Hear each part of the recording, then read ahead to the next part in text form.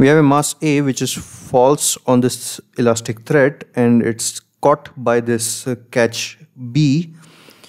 So obviously this string will extend and this mass A will eventually come to a rest, let's say here. So the string is stretched by a distance, let's say delta L. So initial was L, it is stretched by delta L when it finally comes to rest again. So initially it was at rest and finally also it was at rest. We need to find the maximum elongation of the chord. So he has not given from where the point A starts. So let's assume that for maximum elongation it starts from the very top. So by energy conservation we can say delta P plus delta K is equal to 0. And delta K is 0 as mass comes to rest again at maximum elongation.